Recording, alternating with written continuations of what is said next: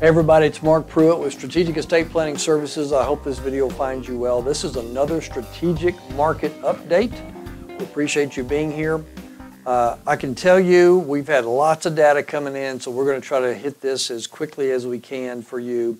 First off, CPI, Consumer Price Index, came in at 8.5 for the month of July. That is the first downturn that has occurred in months. CPI has just continued to go up and up and up and up, and we are finally seeing for the first time that it's coming down ever so slowly, I might add, but it is at least a start. Gas is still high. Groceries are still incredibly high.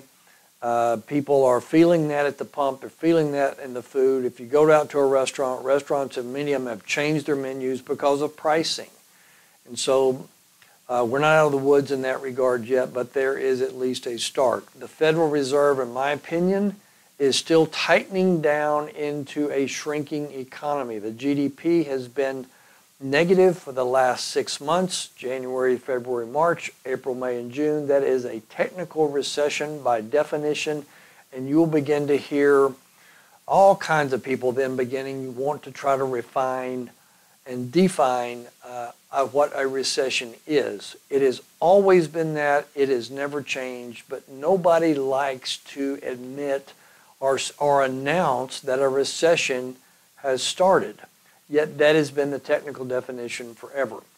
Now, what are some of the anomalies that we've heard and people talk about? Well, we had a strong jobs market, as an example, in July, but that is not, one strong jobs market in July does not necessarily mean that we're not having a shrinking or declining economy as a whole.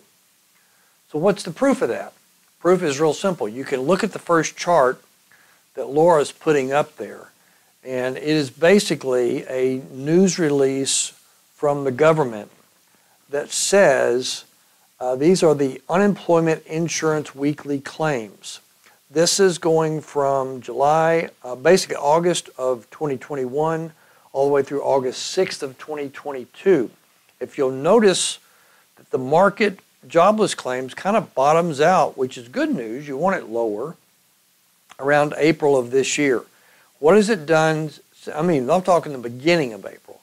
So from the beginning of April, though, all of April basically, all of May, all of June, all of July, into the first week of August, jobless claims have done one thing. They have slowly gotten higher and higher and higher, which means more people are applying for unemployment insurance because they are being laid off. And so while they tout 1 month of a high claim that came in better than expected, that has nothing to do with a pattern of unemployment claims, which are climbing.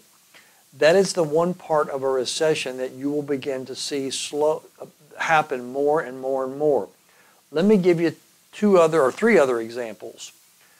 Apple, as an example, has now, and we're putting the link up there for you to look at, Apple has now said that they are slowing down their hiring process, as an example, for the rest of this year into next year. Google has said the exact same thing. They're going to slow down the hiring process, and what they're going to do is in their expenditures. Microsoft doing the exact same thing. All of them have actually announced this publicly, and the links are there for you to look at to actually see that. So why do I mention those three? Because they're some of the three biggest companies out there, Apple, Google, and Microsoft. And so when the big players are beginning to say, we're going to stop and slow down the hiring and the spending, they are beginning to batten down hatches because they see what they feel like is coming as well, is that economy is going to continue to tighten. And so keep that in mind in regards to what's happening out there with the actual unemployment claims and the slowing of hiring and GDP shrinking. And so when you have things like that, you get into the last thing I want to talk to you about, which is the bear market bounce that we have had, our bear market rally that we have had in July of this year. It's also known as a dead cat bounce, believe it or not. So if you're a cat lover, sorry, I didn't name that. That's what they named it. And also a sucker rally. which means people get thinking it's all over now, we're at the bottom and the markets are going to start moving forward, only to be followed by swift downturns. And so look at this last chart that Laura's going to put up for you. And that last chart shows the actual one that occurred in 2001 as an example, and 2002. Now I could go back in the 70s, I could actually look at some of that's even happened in later years, but we're going to use this one as an example because it's easy to follow. 2001 around May, you saw the markets go up swiftly there. You see it colored, that color-coded area where markets went up, and right after that, what did they do? They dropped very quickly. You saw that happen in 2001 around May. You saw it happen in September of 2001 all the way into April of 2002. Markets had a good incline followed by a very swift downturn.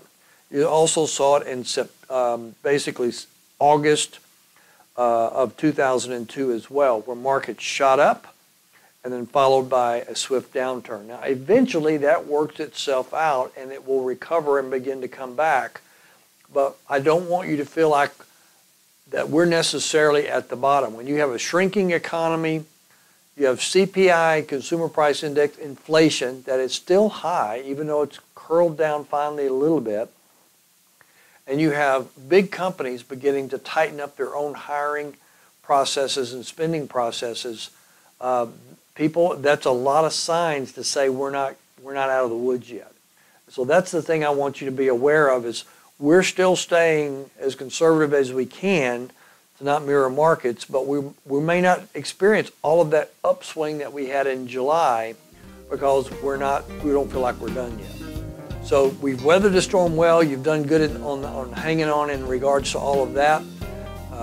If you have any questions about more detail of this, feel free to call our office at 1-800-381-8870. We'll be more than happy to talk through the detail with you.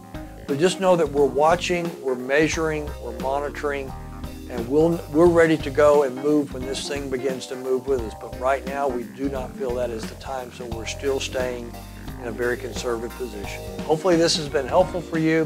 God bless you. Have a great rest of the week. We'll talk with you soon.